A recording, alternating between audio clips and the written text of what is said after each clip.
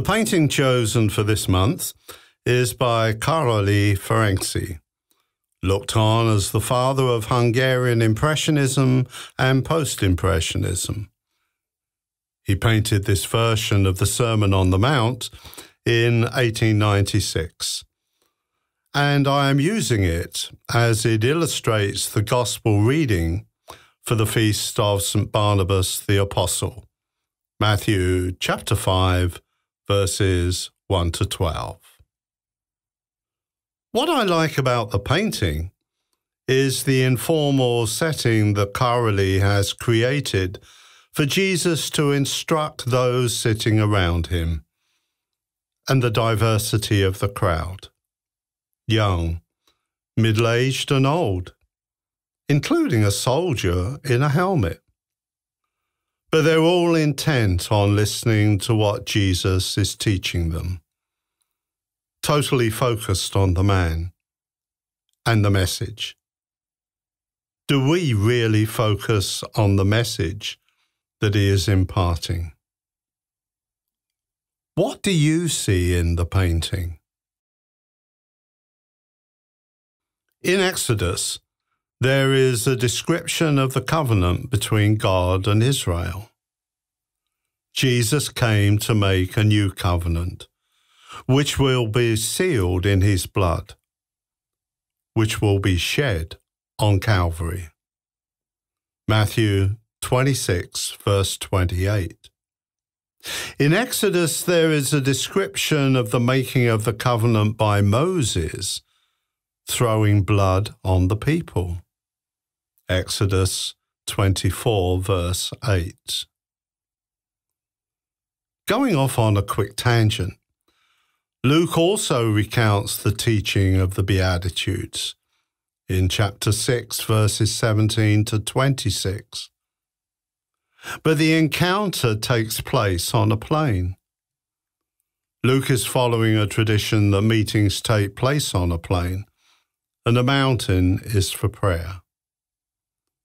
In Luke, it is clear also that Jesus is addressing the disciples, not the crowd.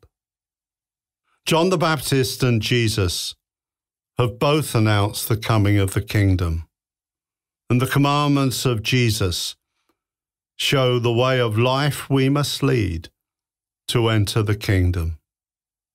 Jesus is in the kingdom, and the Beatitudes show us a portrait of Jesus in this kingdom, and it's a roadmap for us. Jesus is poor. Jesus mourns. Jesus is meek. Jesus gives his life for righteousness. Jesus is merciful. Jesus is pure in heart.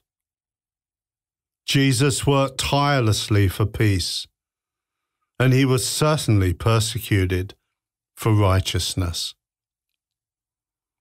Jesus is now teaching the disciples, and that means you and me.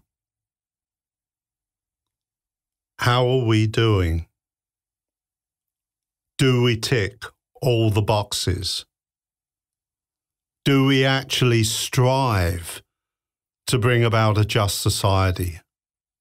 Or just tick the box on the ballot paper when elections come around and trust the MP or councillor to do the job for us?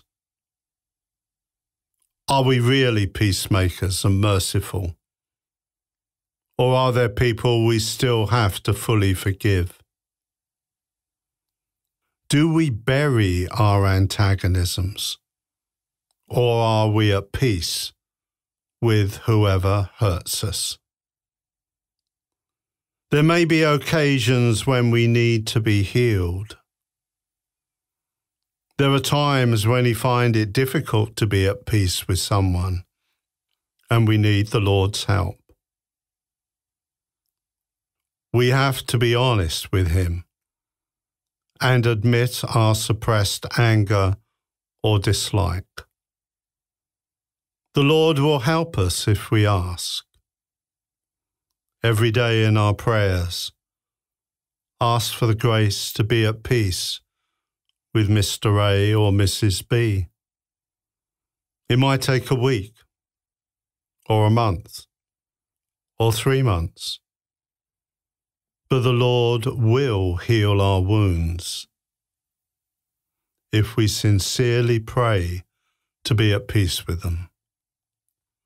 Jesus has shown us how we need to live our life to be in his kingdom. And if we open our hearts to allow his love to change who we are to how he wants us to be,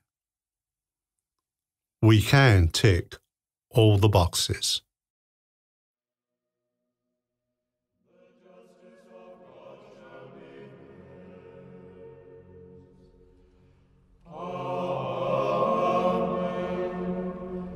Truly I say to you, this day you will be with me in paradise. Blessed are the merciful, mercy shall be shown unto them. Blessed are the pure of heart, they shall behold their